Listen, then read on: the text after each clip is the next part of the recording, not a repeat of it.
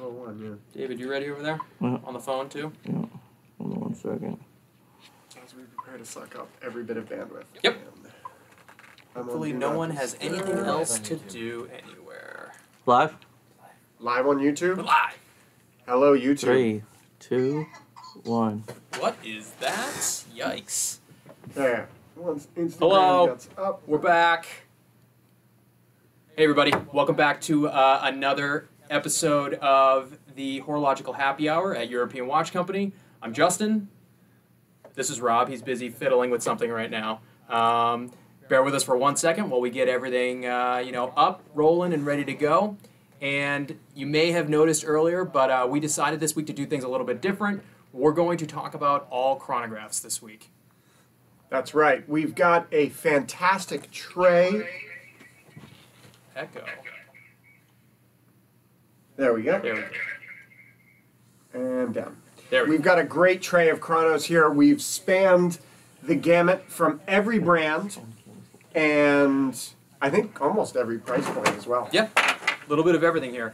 Before we get into it, if you guys, if there are any chronos that you guys do want us to pull out of the safe, stuff that is on our website that we might not have out on the tray right now, shoot us a message in the chat, either on Instagram or YouTube, and we will happily pull that out and chat about that as well. So sorry for the little technical difficulty. We're just making sure everything is set and you guys can see it with our second camera, but we're getting into it. Again, we are working with two cameras and 2 phones to try and get onto both services at the same time. Cool. Instagram, let us know if you can see that, and we have our second camera for YouTube ready to go. So, first off, Cheers, my friend. here's to happy hour. We made it. We are drinking a rye that was distilled here in New England, in New Hampshire. This is from the Cathedral Distillery in North Conway, New Hampshire. As always, we are open to sponsorship. Cheers, cheers, cheers. Cheers. Hopefully you guys are joining us at home.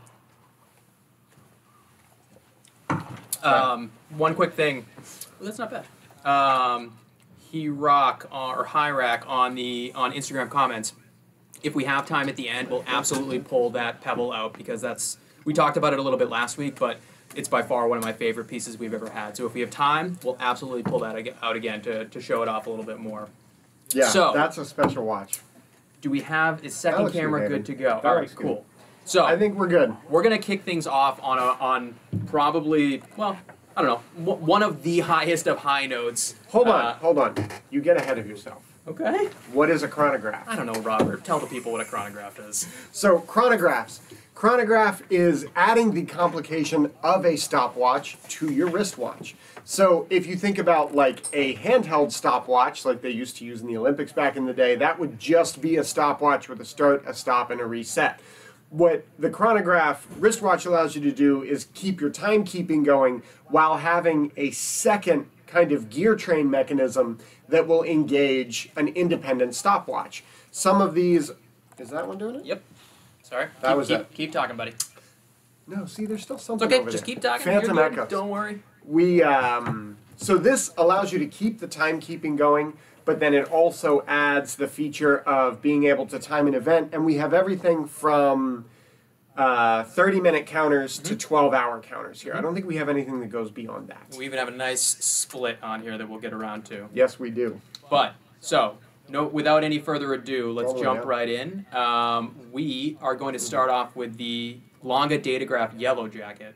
So, you may be familiar with the Datograph.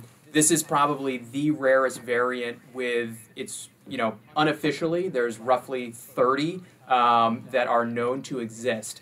So it's a little bit of a funky kind of wrinkle in Longa's history where I believe it was 07. It was produced from 07 to 09. It was never included in any Longa catalogs, any price lists, and apparently, the watch was produced almost as a test, and at the Geneva show in, I think it was either 07 or 08, Longa employees were wearing the watch at their booth, kind of trying to gauge public reaction, and apparently it wasn't all that successful because they only made, like I said, 30 pieces over the course of 2 years. So, classic Datograph, yellow gold case though, with that, with the standard black dial and white subdial. So just super, super interesting, rare variant of the data graph. How could people not like this? I know. Though? I don't understand that. I mean, I think yellow gold is an amazing thing right now. I think it's kind of making a bit of a comeback because for a while there, yellow gold was always the cheapest variant of any watch, be it a Patek, a Longa, an AP, whatever.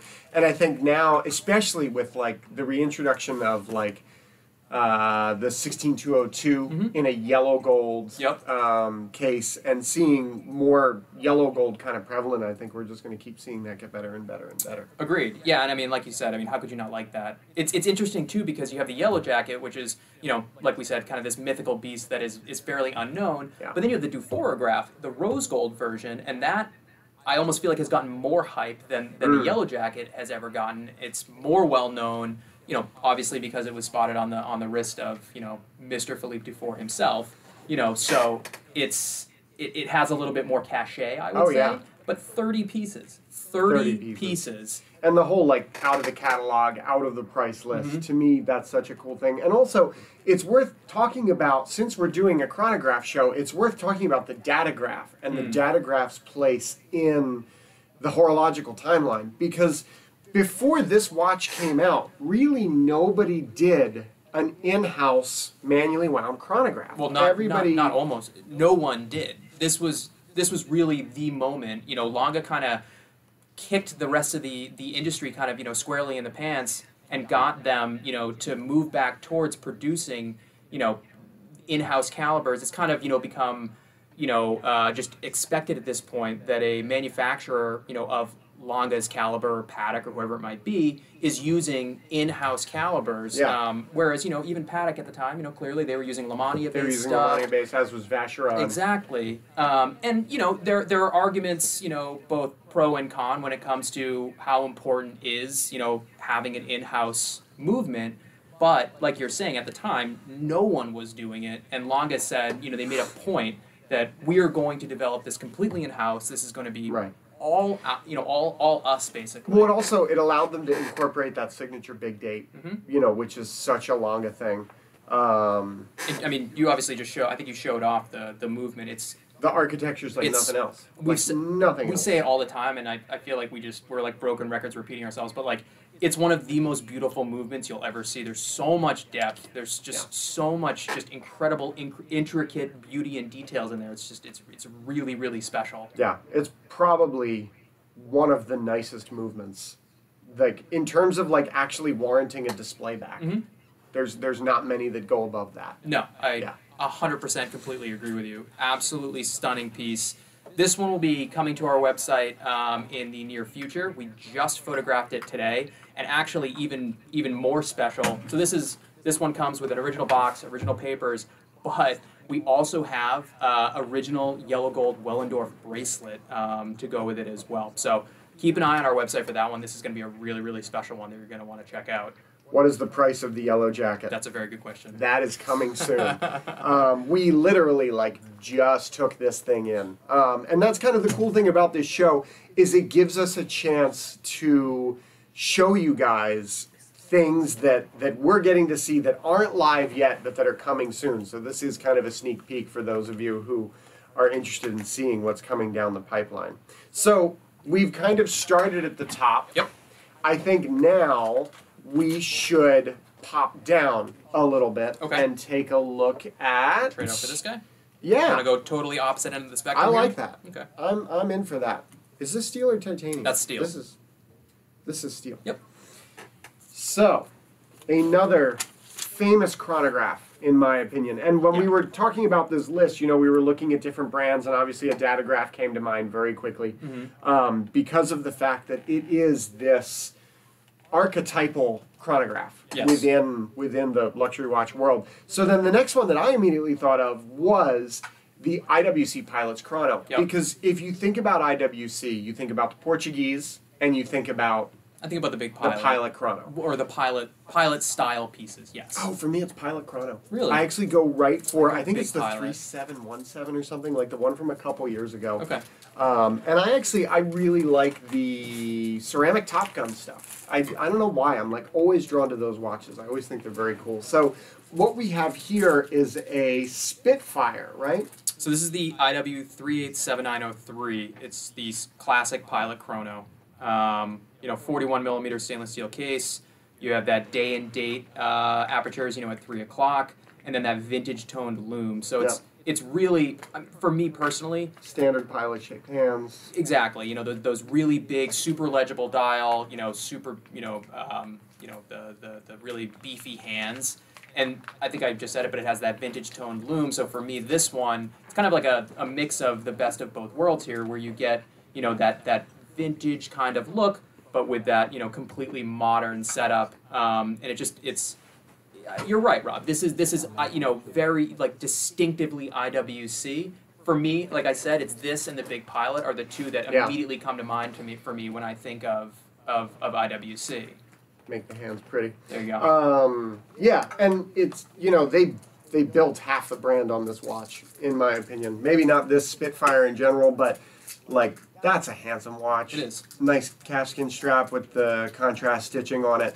I love the fact that I think to this day they still don't loom the numbers on these. Right. You only get loom at the quarter hours there and on the hands, which I don't know. It's one of those quirky things that to me just still feels really good. It's all based on that pilot that aviation history, that heritage there where pilots needed to be able to, the loom needed to be strong enough for them to discern what time it was in basically total blackout, but it couldn't be so bright that it would interfere with their instruments and whatnot. So it makes no sense, whatever, but but it's super cool. It's just an interesting little detail that, I love that IWC has held that over, literally up until the present day. So yeah, just incredible piece.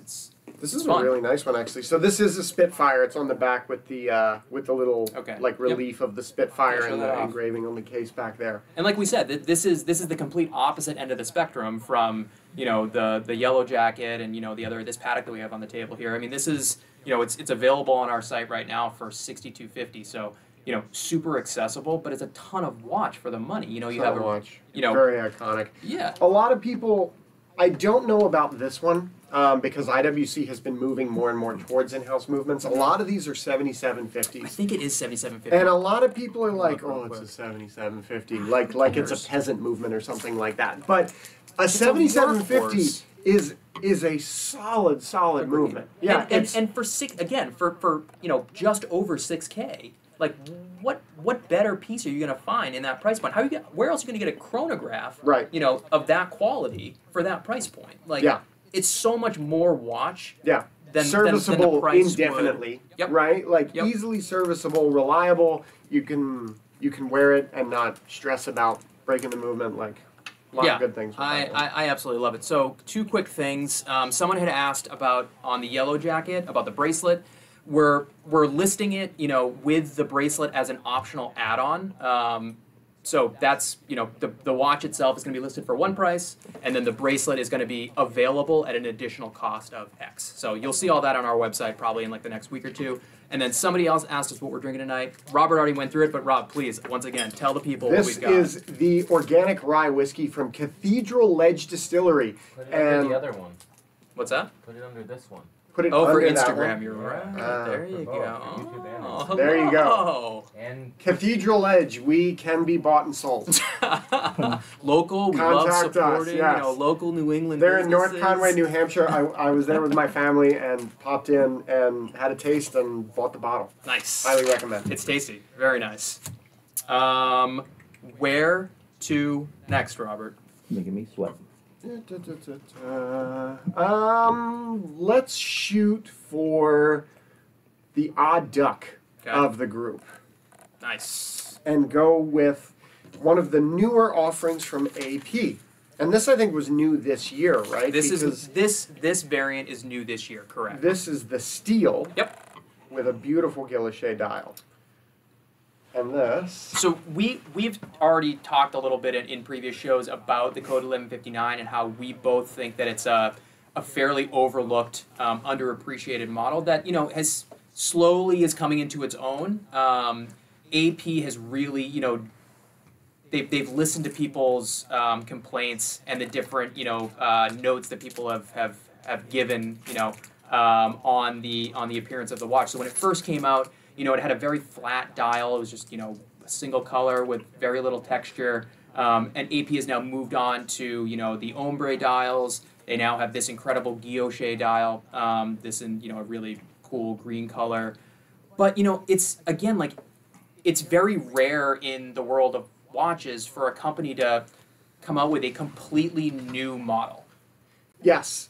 And I can't imagine the years of development that Right. it takes to make something like this. And I think the other thing AP did in the beginning was I think they shot themselves in the foot a little bit by the way. They really hyped it up. And I can understand, did. if you've been working on this for years and years and years, you're really excited to release it. But I think it was a little bit too much for what it is. I think they went kind of too far with that. And then when they dropped those original ones with the flat dials, people were just like, nope. Right. And then, the next year they came out with the Fume dials in the gold cases, which, in my opinion, were winners all around. Could you imagine if they had launched the brand with the Fume dials Like the and burgundy then and went the right into blue this and- guilloche chronograph? It Yeah, would have and been in an steel. instant hit. In steel. Right. It's a great size. And talking about calibers and things like this, the caliber on this watch is phenomenal. Yeah, I mean it's an in-house caliber, I'm gonna try and automatic show it one more movement. time. I think it's like a 70-hour power reserve, right around there. It's absolutely gorgeous. I mean, and again, this is a completely new caliber for AP. Trying to get the strap out of the way. Let me see if I can find it. It's The seal.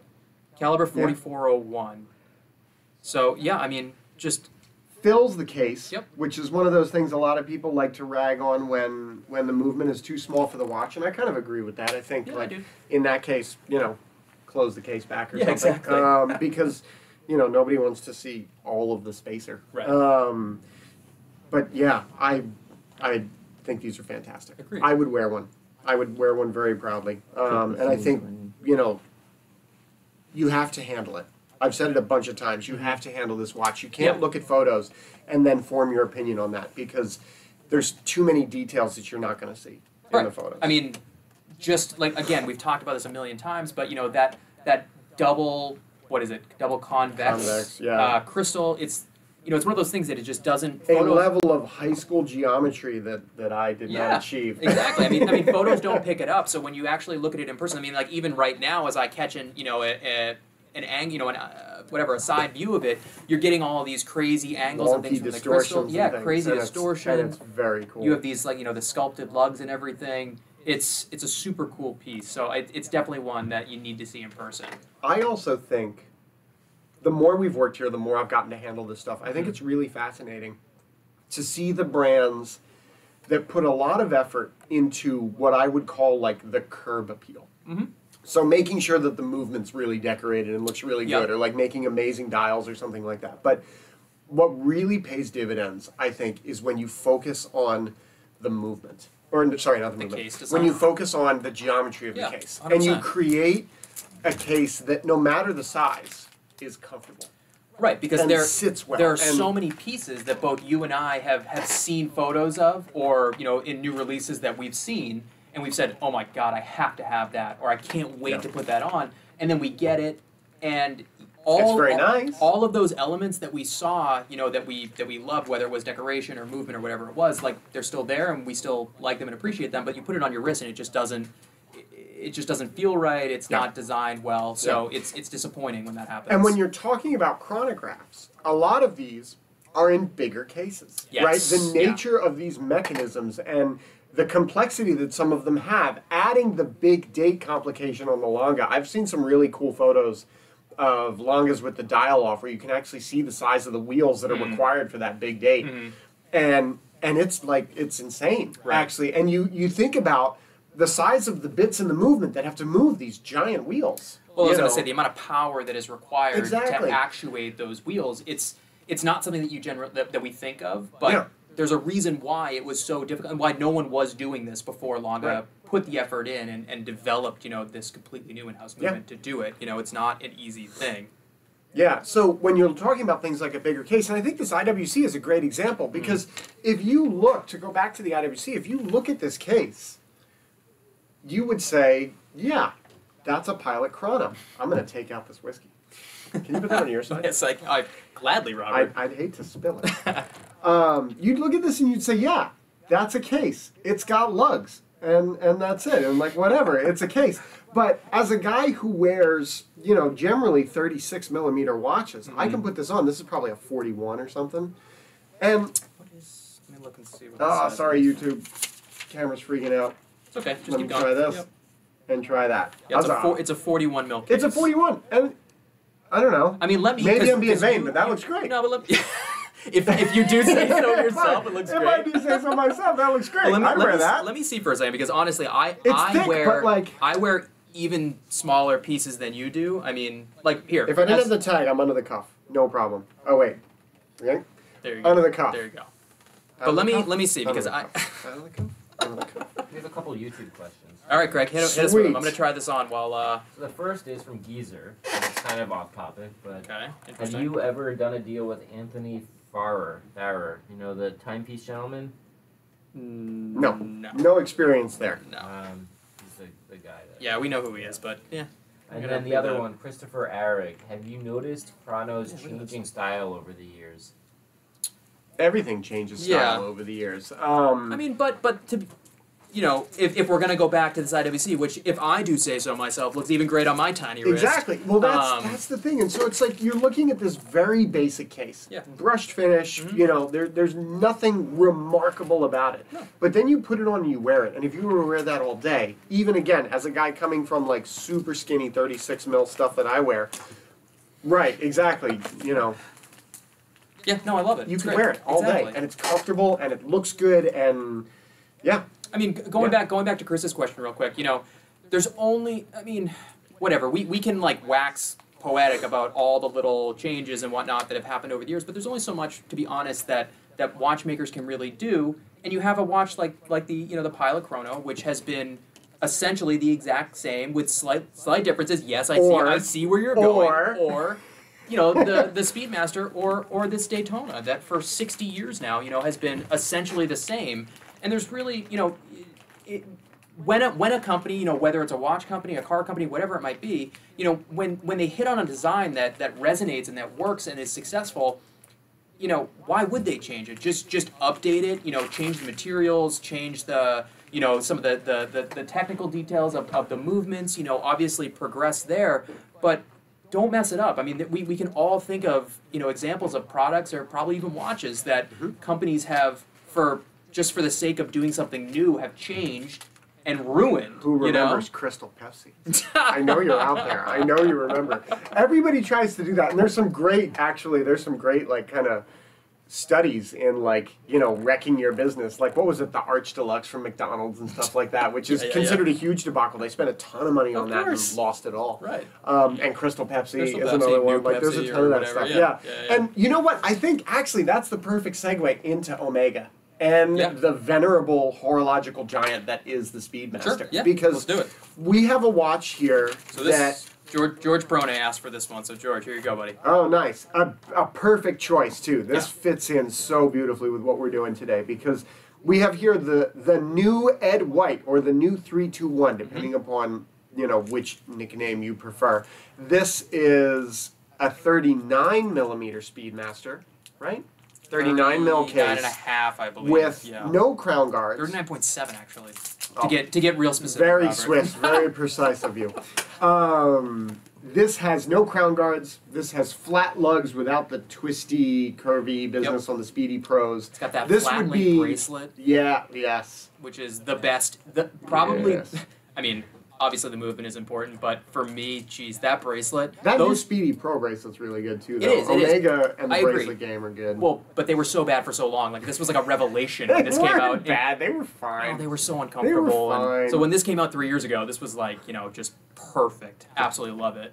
But again, so like we were just saying, with the idea of development and everything, this is actually Omega literally took an original 321 movement, which went out of production, I want to say, in 68 or 69, something like Yes, that. because the Dash 67, I believe, was the last 321 applied logo. Then when you hit the Dash 68s, 145022-68, Okay, so you get. so the 321 goes out of production 55 years ago, give or take.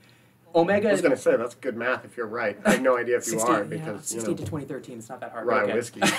Anyways, so in 2020, when Omega decides that they're actually, it was a little before, I believe, because they did that limited edition. But regardless, when they brought back the 321, they took an original 321 movement from the 60s, disassembled it, and they completely laser scanned every single component so that they could then go ahead and reconstruct the movement with modern materials and everything. But this is a 321 movement essentially from the 60s, just produced now with today's materials, and it's perfection. Like, why would you change that?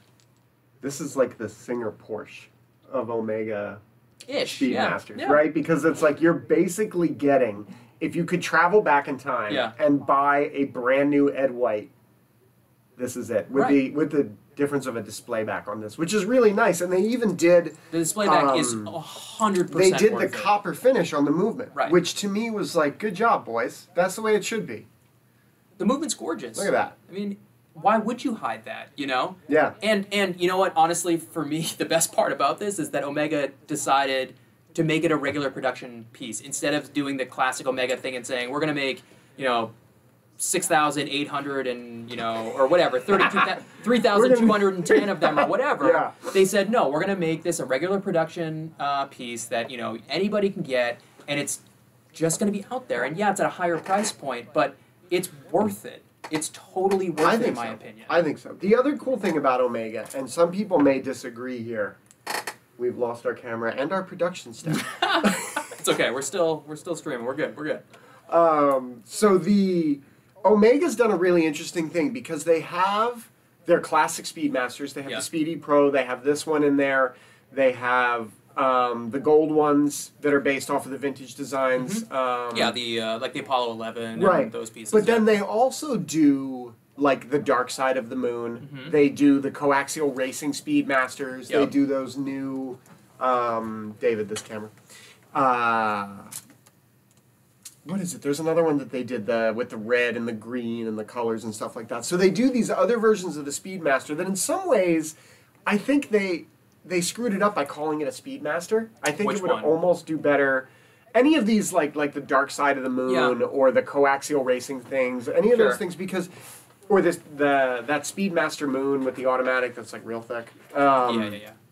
I think they would do better if they were calling those something different altogether, because I think people look at that and they're like, that's not a Speedmaster. But I think it's also a great alternative for the person who's like, this is old.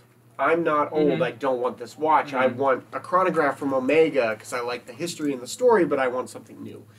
And it's kind of an interesting thing. I go back and forth on it. I mean, in my Omega head. could easily, do a pretty heavy edit of their catalog, and I wouldn't even know that a lot of this stuff was gone. You know what I mean? But again, I agree. You could definitely split the lines and have some kind of like sub models within the Speedmaster, family or whatever. Yeah. But honestly, right now, this is probably my favorite, Speedmaster. Even I think I like it even more than a lot of the, like we were just talking about, the gold ones, the Apollo 11, the Moonshine, all those pieces. I do really like the yellow gold Moonshine on the rubber bracelet. Rubber strap, I was going to say the Moonshine with the burgundy bezel. What is that? Is That's that the an Apollo 11? 11? That's the 50th anniversary of Apollo 11. The Nixon watch? Yeah. That is so cool. So I love anyways, that. And that's got a great bracelet. Yeah, well, because again, great. it's the new vintage style Omega Speedmaster bracelet. So they just went back to the old stuff. So anyways, this one's incoming on our website right now. We're asking $19,900 for this full set, obviously. So incredible piece. If you're interested, it's number 49994. So check it out on our website. Yeah, really good Speedmaster. Craig, quick check-in. Any other questions over there that we should hit before we move on? Christopher Arrig asked to see 49241, which is that Breguet I Okay. handed you. Cool. Cool. Here you go, Robert. Give this. Let me just get the plastic off it, and then Mick Gruber. show that guy off to Chris. Here, I'm not even gonna mess with Creamy the hands. Here you go. Looms. That's a good screen name. Creamy Looms. Creamy Looms. Creamy Looms. Yikes. Creamy Looms. Sounds like a Careful. like a electronic music. Yeah, All right. like a rave DJ. So, Breguet. Reggae limited edition Type 20. So was this the which? Does this have a specific name, this model? This isn't the... It's an Aero Naval, but I don't remember I'm what looking it up because I don't remember what the specific anniversary was. There was something on it's this. the 100th anniversary. And this comes from the... it's almost there. This comes from, I believe, the second generation of these Type 20s. A bunch of years ago, I did kind of a deep dive into like the historical Type 20s and where they come from and everything. And there's a couple different evolutions, just like the Speedmaster. And I believe this one with the rotating bezel was like the second or the third iteration of that Type 20, kind of after the original, like, Dirty Dozen era watches and all that. But again, another chronograph with great history. Talking to the watchmaker, he was telling me that these Type 20s are still using the same movement architecture that they used back for the original models. Seriously? And similar to the Speedmaster, where they're making it with modern materials and things like that, but it's still, by and large, the same caliber that was in those original ones. Yeah. I think, obviously, there's a Type 21 and Type 22 that add different features and a higher beat rate and things, but a lot of them still hold on to that original historical significance. I mean, another totally overlooked, undervalued, underappreciated Oh model. man, the standard Type 20s? Breguet as a whole, but it's specifically the Type 20. Like, it's ridiculous. It's almost, criminal how little attention these get and how good they are, how nice they wear. It's a real good, like if you're looking at Speedmasters and maybe you're looking at, what else would be in that price point? I guess like a Navigator this Chrono is or something. 8,900. Yeah, I mean, if this is... So, the new... I really actually... I fully appreciate the new Breitling stuff, but I would go the Breguet route, 10 out of 10 times, and it's the quality is so much better, and it's just more interesting. It's a lot more interesting. I love the Big Eye too. So these, if you look at these, the minute register, I'm gonna try and hold still. The minute register is bigger than the sub-seconds and the hour counter down at the bottom there, and they call that a Big Eye chrono. And it's just one of those kind of holdovers from back in the day where I guess that was your most important register, right? You didn't really need to know how many hours had elapsed, but you're curious as to how many minutes had You'll passed see that, famously on great size case. On those vintage Universal Genevs, those Big Eye chronos, you'll see that on some. I love how they do the coin edge on these. Yeah.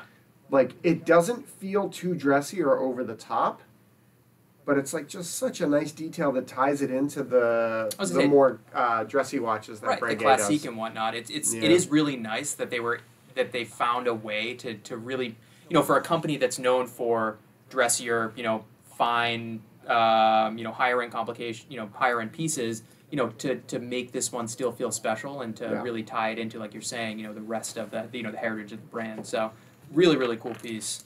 Clicky bezel goes both ways. The next watch.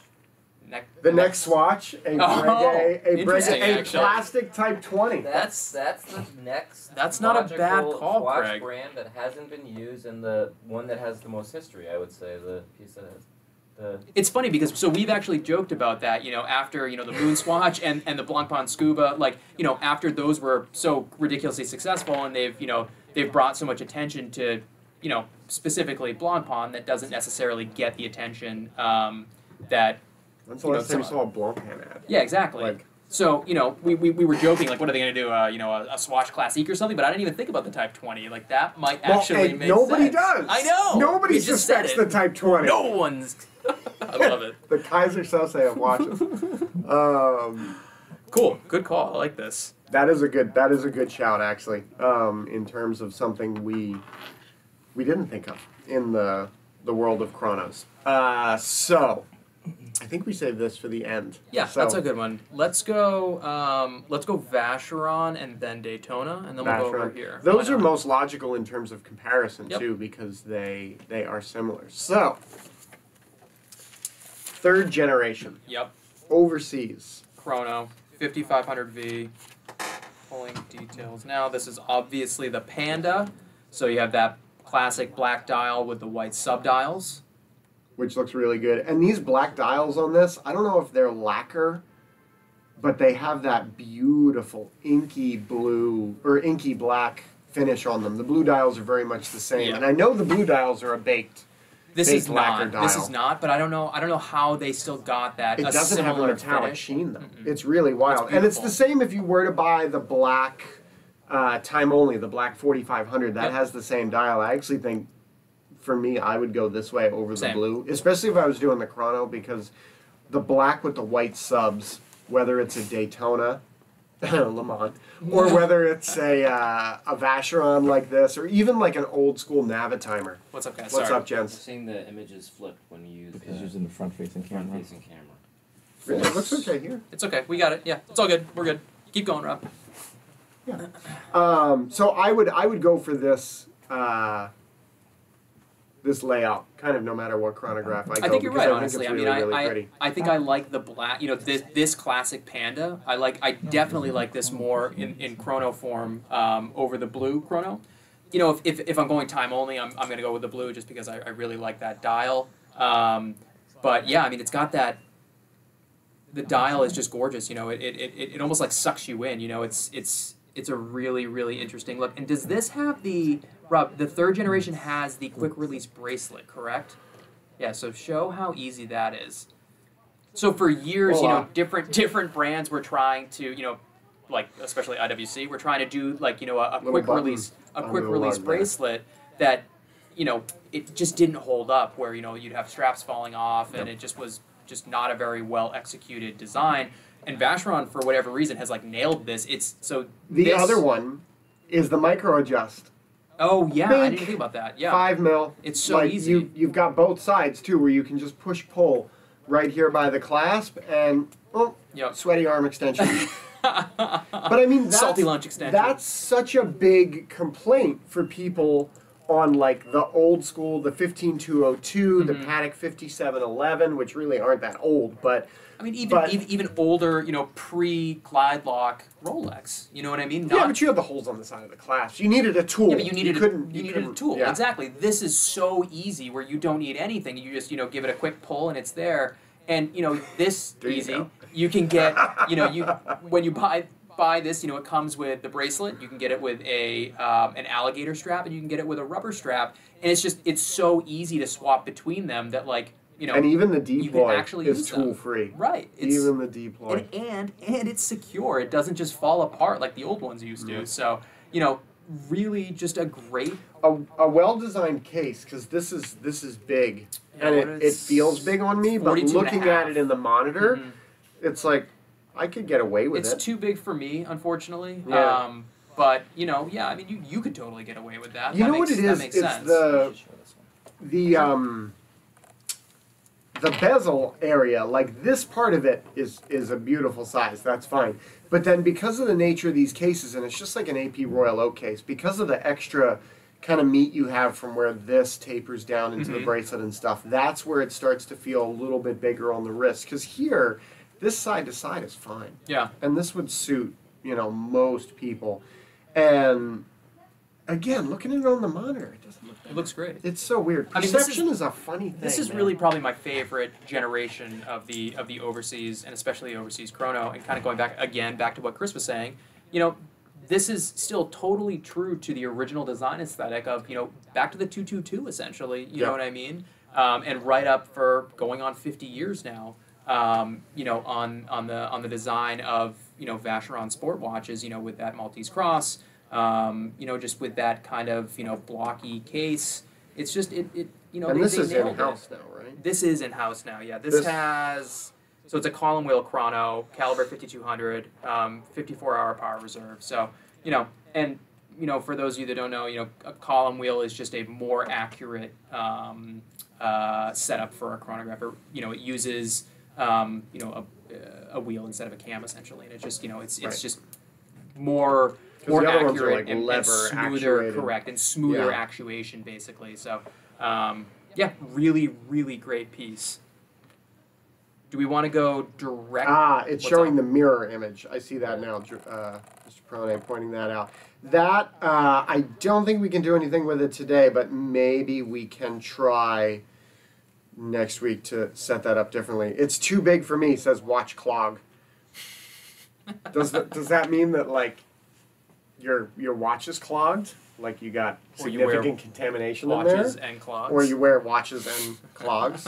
That's cool. Hey, Duty I'm- Boston says I'm there we are for that. very knowledgeable and we're dressed extremely appropriately. I want to say, hey, David Siegel, jacket for you, my friend, this week. I heard you had some complaints about shirt sleeve Justin over here. We listen. We listen. All right. Why don't we go into the Daytona, and then we'll kind of wrap up with a few, other crazy pieces here. Oh wow, it's 5:40 already. Yeah, we're blowing right through this as usual. So, again, kind of the logical progression here, going from the Speedmaster to the Overseas, now to the Daytona. So, another iconic chrono, and honestly, when you say chronograph, this is the watch that I think of. I think it's the watch that most people think of. I find it really funny that I did not think of it. What did you go to? Actually, that's right. That's right, because we started. So when we do this, we set out in the morning and we say, okay, what are we going to talk about? And we said, okay, we're going to talk about chronos. And it was like, all right, let's look through what we have and start figuring out what watches we're going to pull. So I start our little document, our Google Doc, and I put a Patek on there, and I put the datograph on there. And I put the code. No, I did a bunch of weird stuff. I put this tray on there. You did not. Get out of here. I put the IWC Pilot Chrono. Once again, other people taking credit for my work. I did not put a Daytona on the Switch. I did not put a Daytona on the list. And I looked at Rob's list and I said, "What are you doing, my friend? You got to have a Daytona on there." And it wasn't like any kind of slight. It wasn't that it didn't come to my mind. And I think Daytona is such a ubiquitous watch. I don't know. It's like almost in a class of its own. But I mean, I agree. It is almost it's entirely its own class. In this one, instead of just going with a standard, steel ceramic or, something like that, we grabbed this white gold. So this is the 116519 LN, white gold case, silver dial, black ceramic bezel, and on the black Oyster Flex. And, the addition of the Oyster Flex straps is probably one of my favorite additions, honestly, probably of any Rolex, kind of new feature or whatever in the past. I don't even know how long If now. you guys haven't checked out what goes into these Oyster Flexes, you should actually go to Rolex's website and look at it, because the technology of this clasp and the there we go. The technology of this strap and like the fact that there's a piece of titanium titanium blade in this strap that helps keep the shape, and it's like it's really not your grandfather's rubber strap. Well, and it's like supremely comfortable. It's got that ridge on the inside that keeps it up. It's snug, but it keeps it up off of your wrist, so you which get is good, because airflow. when do you want to wear a rubber strap? It's hot In out. the summer, right? And like when you might get it wet or something like that, and this allows it to breathe, so it's not like, it doesn't feel like it's like stuck to your wrist. But so again, for a watch that's been in production, technically for 70 plus years, the first pre-Daytona was, I think, 1950, and then the Daytona name actually came in with the 6239 in the early 60s. But a watch that's been in production. But Rolex was making chronos; they were making like stuff in the 40s, right? Like But the old, real like, pre-Daytona, I think, was the 6234 in 1950. So when the model really kind of the birth of the model line, again, for a watch that's going on 75 years old, you can take that 6234 from 1950, or even an even better comparison, you can take that 6239 from 1963 and put it next to this piece, that is current production, and it's very obvious. It makes sense. It doesn't feel like it's some totally crazy development. It's very clear the heritage of the piece, of the brand, and it's just Rolex has remained really true to the original design. I've made this analogy before, but it's like the Porsche 911. How many times? No matter what How many era. times can we make this? No matter what era you see it from, but it's true. What else do you want to compare it to? I mean, I could talk guitars, but then I'm just going to bore everybody. So it's like there are certain iconoclasts where it's like you've set this precedent of like, this is what a Daytona is, and then the fact that they can keep that running and still keep that relevant and still keep that feeling modern and feeling, it's amazing to me. It's even amazing again, to me. like so the new releases this year in the Daytona line with essentially the only real cosmetic difference is that ring around the bezel. But it does. It looks so different. But it's again, it's harkening back to those original designs with the the steel bezels and like pulling it all together. I don't know how Rolex does it. Honestly, they're kind of the masters of that. Thumasket. I see this. I like it. Tom Askist. In your opinion, what's the best rubber OEM strap out there? OEM meaning original equipment manufacturer. Oh, Robert, with the terminology, watch out. Great question. I think it's the Oysterflex. Yes. There's really, Sorry. I mean, so producer Craig just brought this out a moment ago as well. This is a 5968 Patek. This is the rose gold, so it's the Aquanaut Chrono. And this is on, the classic Aquanaut Tropic rubber strap, which, it's good. And it looks great. It looks great. But it's a flat piece of rubber. It's a flat piece of rubber. This is the tremendously amazing gold watch on a piece of rubber. And I think the other kind of contender, Rob just hit that on the phone there, the low battery. It's okay. We got enough time. Yeah. One of the other contenders now, Omega finally developed, a rubber strap for the Speedmaster that is pretty good. It's still not as good as the Oysterflex. It's just That's a high bar. I don't know. Can I give one? Sure. What do you got? The Doxa Sub 300 has an amazing rubber strap. Okay. All right. No, it's really nice. We'll take your word for that, Craig. Talking about rubber straps, not the watch. No, I know. Oh wow. So we're buying the watch for the strap now? Dang. Is that where we're at? I can't even think of any others, honestly. Oysterflex. Patek. I mean, you've got Vacheron. You get a rubber strap with this. It's not good. You can get rubber straps on IWCs also like the not Aquatimers and stuff. The IWC ones specifically are so rigid. It's not. Again, back to the Oysterflex. It has that titanium blade in it, so it maintains its shape. But at the same time, somehow, I don't know by what kind of Swiss wizardry, it's like the rubber that they use is super supple and it molds sorcery. To your wrist and feels sorcery. really nice. It's black magic. For real. I mean, it doesn't make any sense. I'll tell you the worst rubber strap, although it might be silicone. I'm not sure. Which one? But if you go back about 20 years to Blancpain and the strap that originally came on the Aqualung. Oh gosh, that was a combination. Well, that was the worst part of that was that super thick shoulder where it meets shoulder, the case. the fact that you can't put a spring bar in it, you have to use the pin and tube, which anybody who's tried to change those has bent many a pin pusher, a pin.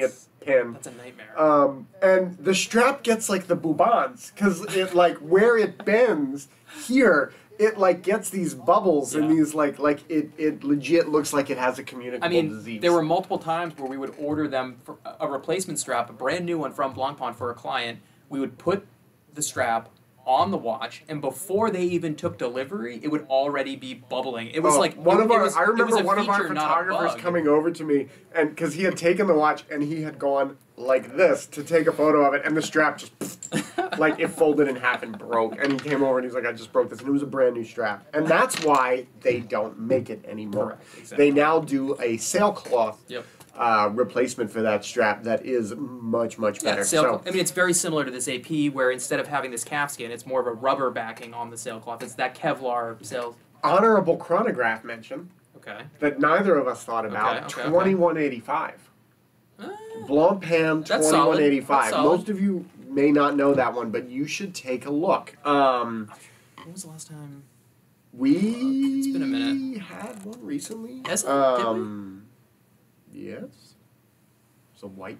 Yeah. Right? Yeah. Yeah. The white's not as good. You got to get the black with the military dial. The only problem. So You owned one. Do I want to tell the story? You owned the titanium one for 4.5 minutes. But you barely stop and reset the chrono, and you had already trained. I had it. No, that is not what happened at all. So I had a titanium one that I absolutely, I love the design of because it's titanium case. It was a grayish black dial with a little bit of red on there. And some kind of creamy lume on there. It was a super cool looking piece. And I got it, I wore it, and I literally started the chronograph once and it was broken. Or it broke. And then I sent it for service. It was serviced. I got it back, and I pushed the chrono again, and it broke again. It's just I love the look, and I fully appreciate it. But for whatever reason, Blancpain from that era is very delicate. It is it is a very I wasn't at the time. I wasn't chronograph. careful enough, or I wasn't the right person, or I wasn't at the right point in my life to have that watch and be able to fully enjoy it. So, right. Well, it's a very fine watch. It is. Right, it really and a lot of Blancpains are like that. A lot of Blancpains are ultra thin, and they're very, very fine, and the parts are very fine. And either the smallest bit of contamination, those are the worst watches to drop. Please don't drop one if you own one, because it's not going to work.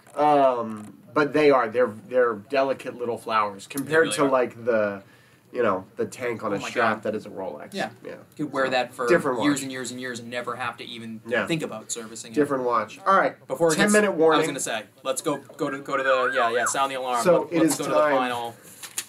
This is a lovely Patek, by the way. We didn't really talk about the 5968, but you know what? Honestly, though, so this is beautiful. This rose gold brown dial, which I believe is new for this year. But out of all of these, they make white gold with the blue dial. They make white gold with the green dial. I really like the original 5968A. So the steel. It comes on a black orange rubber strap. It's a black dial with white, numerals and I believe the second hand is orange, some orange accents. You can keep your high visibility vest, am I right? I'll take this. No. Yes. Way better. Nobody does this rose gold brown better than Patek. I agree. Whether it's this or 67, 64 or 5711 rose on the bracelet is like 5712 rose on the bracelet. So good. I take the 11. No, why do you have to be so difficult? I'm not being difficult. All right. Close it out. This is all you. This is your favorite piece. This is my favorite time. chronograph. Keep your datagraphs. Keep your Daytonas. This is the first one that I put on the list when we said, let's do chronographs. I should say when producer Craig said, let's do chronographs. And we said, all right, cool. Now we don't have to think about it anymore. This was the first one that I put on the list. Okay. And this is the gun to our knife fight here. I mean, I do want to say that you didn't really follow the brief on this one.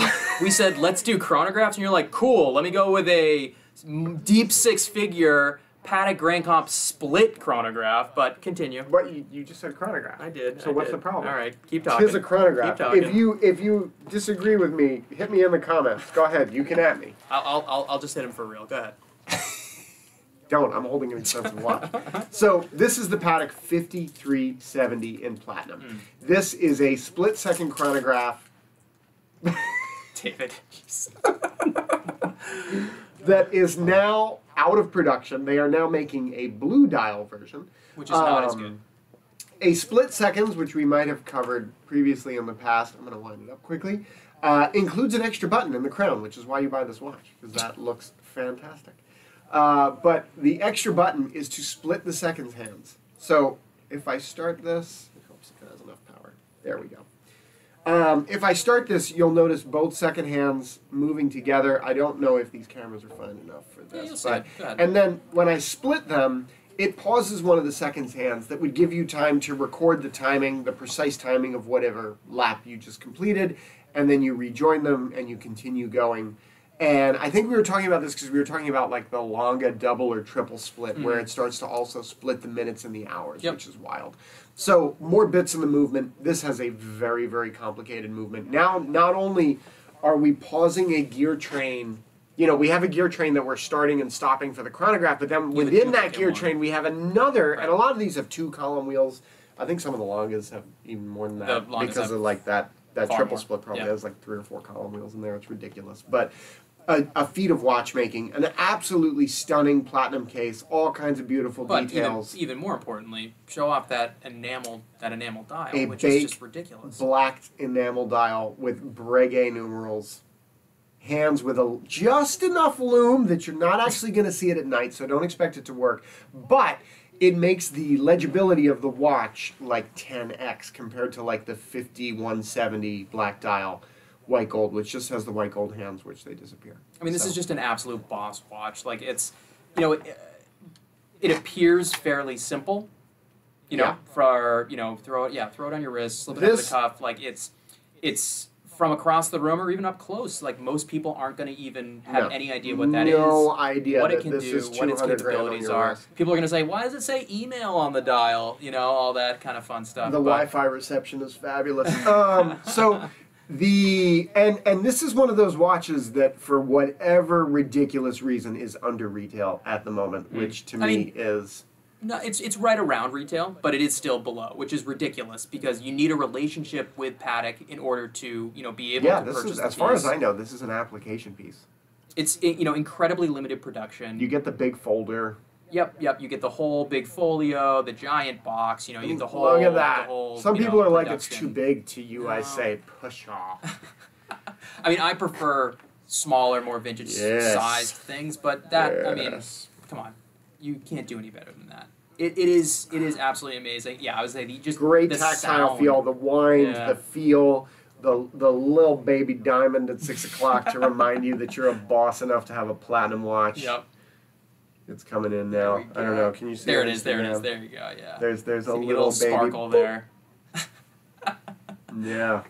Special piece. It really is. Really, yeah. Next level. And this, along with those Cloisonné World Times, I'm like, wake up, people. This Well, stuff Cloisonné is World Time, I so think, we're getting good. totally off topic here, but Cloisonné World Time is so undervalued for the amount, it's funny because, so the Cloisonné World Time speaks to what I care about in watches, and this piece, the split-second chrono, almost speaks more to what you care about in watches, where, the World Time, it's... Go on. I am intrigued here. So, I feel...